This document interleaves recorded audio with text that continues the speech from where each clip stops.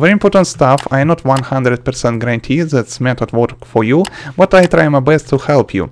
Don't forget, if you like it, will help me out. And of course, if you experience this bug and maybe this bug, maybe it is work for you. Let's go. Okay, as usual, go and download Java SE from official Oracle site. You can easily find Oracle in Google with Oracle Java, like that. And find this site, oracle.com. Here in download section, also you can find all links in video description section below. Now, in download section, find Java SE downloads. We need this section. Find Java SE 8U blah blah blah. And find in this list option GRE, this option. Press download. In this list, press accept. Here, find your operation system, for example, Windows 64 bits. It is any Windows which work have 64 bits. And simply press exe file or tar.gz. I personally prefer download exe file. Press this link. Wait a second. Here you must log in Oracle account. If you not have this account, not big deal, press create account. Here type your properly your email address and password. All another information you can type totally random letters, it is work. For example, first name, last name, job title, work phone, like that. Why not? Company name, address.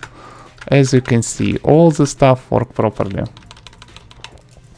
Then accept this and accept this, and after that create a new account. Now after that, log in here. Username, it is usually email which you use for registration, and password from this password. Okay, now after you press sign in, you begin download this file without any problems. Wait a second. Open your download folder, find download section, find this file GRE 8U and another numbers, Windows and so on. Double click, press run, and you activate this very special menu. Ta-da! I hope ta-da! Simply press install here. You can deactivate or uninstall your old Java, or you can leave this if you want. I personally not uninstall, I don't need this option at this moment. And blah blah blah. Press next. Press. If you install successfully, you see this word about with this stuff, you have successfully installed Java. After that, you can open Minecraft launcher. Now we need to properly set up this stuff. For that, go in installation, find Udisen in this list, press left mouse button, here choose your Forger for test. Press more options, and here in this list find Java executable. Press browse.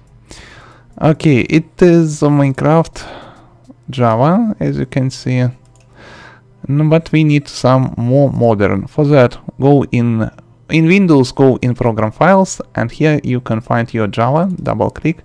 Here find several folders with different names. It is not simple name, it is version of this Java. Use latest. If you not understand how these numbers work, not big deal. So watch data modified and find more latest version. Double click, you find this bin. Inside the bin find several many different files. Find this file Java W.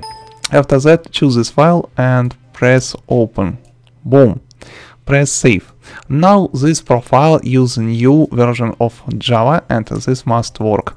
Press play button, wait a second. As you can see, all work properly. Also for test, now we go in the world, and as you can see, world also work properly. Extremely good. Thanks for watching, rate, comment, subscribe, Udisen with you. If you have any question, please drop your question in the comment section below. I try my best and read all the stuff. See you soon. And of course subscribe, because I create tutorials every day only for you, and video on the Udisen and Alex Van Lord channels. So see you soon, guys.